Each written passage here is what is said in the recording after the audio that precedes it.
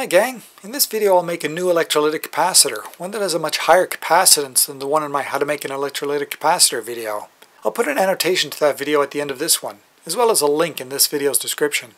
I first want to know if kitchen aluminum foil would work for the capacitor plates. In my other video I used aluminum from a soda can, which I was able to sand and wash with soap and hot water. I can't do that with aluminum foil. And notice that since I couldn't clean them, I was careful not to touch the foils. And using the same forming technique as described in my how to make an electrolytic capacitor video, it worked. I had a 37 microfarad capacitor, and it worked with my blinking light circuit.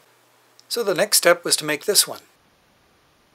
I started by preparing some more distilled water and baking soda solution. Again, see my how to make an electrolytic capacitor video for details. Next, I prepared the two aluminum foil plates. Okay, so I have two pieces of foil here, 28.5 inches long by 3.5 inches wide.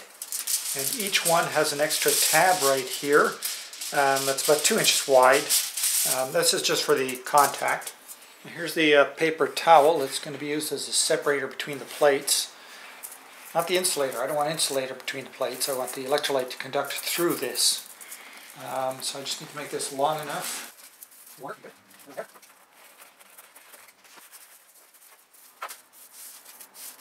So I need two of those.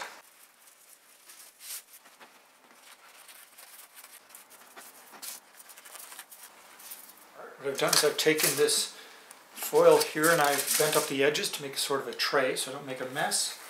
And then I'm just unfolding one of my paper towels here and I'm going to start wetting it. So this is the baking soda and water, or sodium bicarbonate.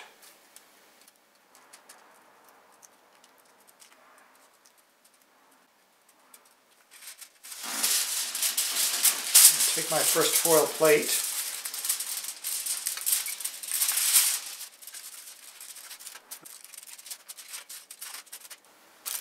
And now the tricky part. Actually, here's an idea. Let's see if I can do this.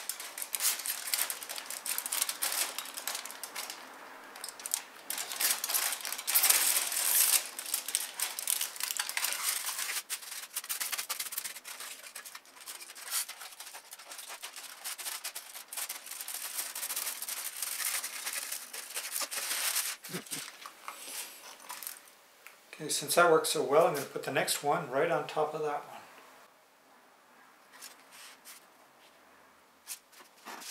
Now the tab for this plate is over here. The tab for the other plate is going to be on the other end.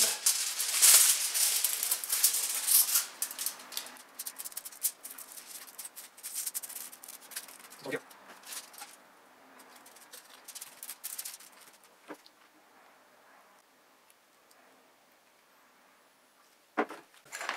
Now to roll it, I have this piece of plastic tubing, just whatever, and I'm going to put it down and try to roll it around that.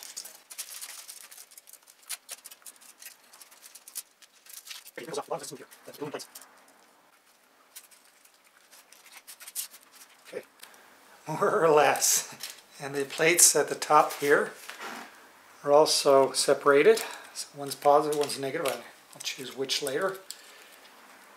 There we go, the ever-present, ever-handy tie straps or tie wraps, or whatever you call them. Let's put them on there loosely.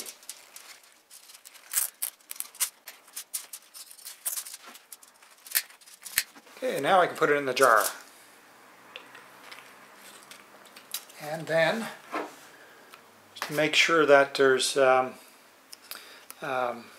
electrolyte inside there. I don't want it to drip out or anything, or it's also going to dehydrate a bit, so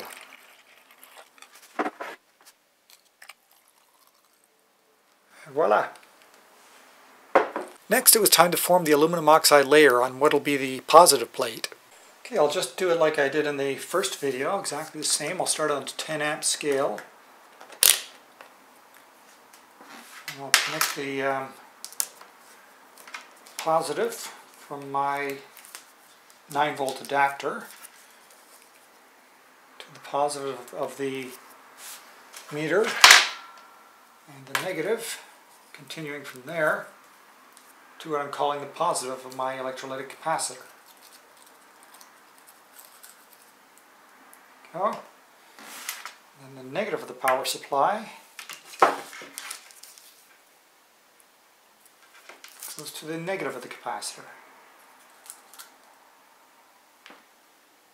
Alright, plug it in, and we're at 1.3 amps, so it's a good thing I started on the 10 amp scale. That was too big for my 200 milliamp scale. So 900 milliamps and dropping. So it's now forming. The outer plate will be the positive for my electrolytic capacitor, and the inner plate will be the negative. Okay, we're below 200 milliamps, so I'm going to unplug it and switch to the 200 milliamp scale so I get more accuracy.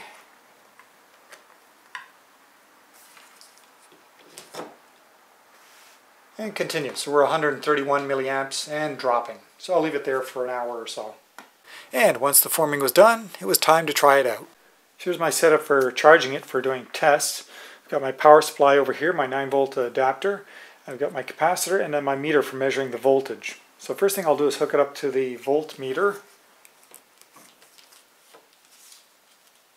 Okay, so the capacitor is hooked up there. And next I'm going to hook up to the power supply.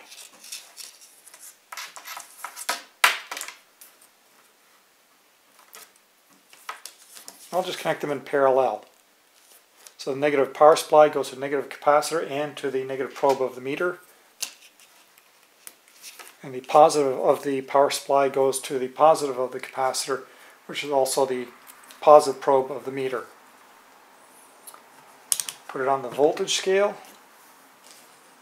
and plug it in. So I'll let it charge for a little bit. Should be good enough. So once it's charged, I'm going to quickly disconnect. That way the capacitor doesn't have time to drain anywhere, and then I'll disconnect the power supply.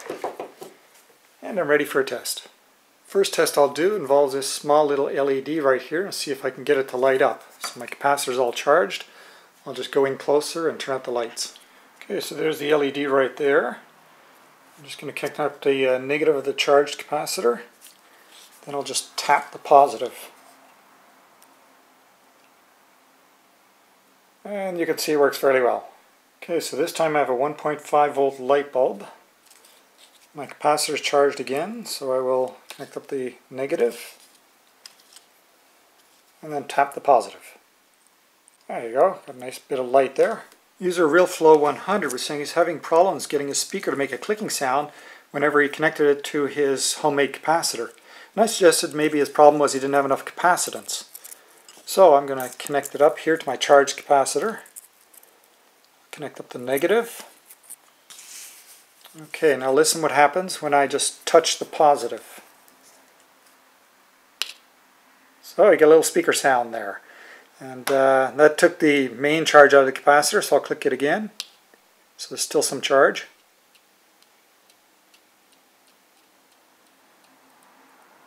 And there we go, pretty much nothing left.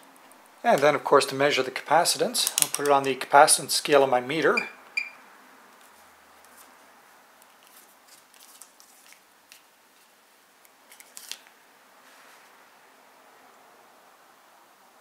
Let it settle for a bit. And we see it's around the mid 500s microfarads, so 560s or something. If you let this capacitor sit for a few days and then measure the capacitance, you'll find it's super high, around 4 millifarads. It's not really though. The electrolyte heals the oxide layer, including putting a layer on the negative plate. But that layer is not supposed to be on the negative plate. Somehow manufactured capacitors avoid that. So when you connect the capacitor to a power supply again, it removes the oxide layer from the negative plate and you're back to the proper capacitance, around 580 microfarads.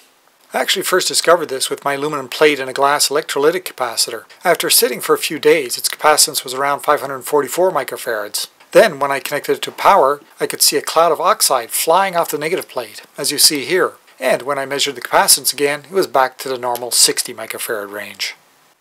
Well, thanks for watching. Check out my YouTube channel, rimstar.org, for more videos like this. That includes a how to make an electrolytic capacitor video I kept mentioning. Also one on how to make capacitors in general, including non-polarized ones. And for variety, one about how to make a crystal radio from scratch.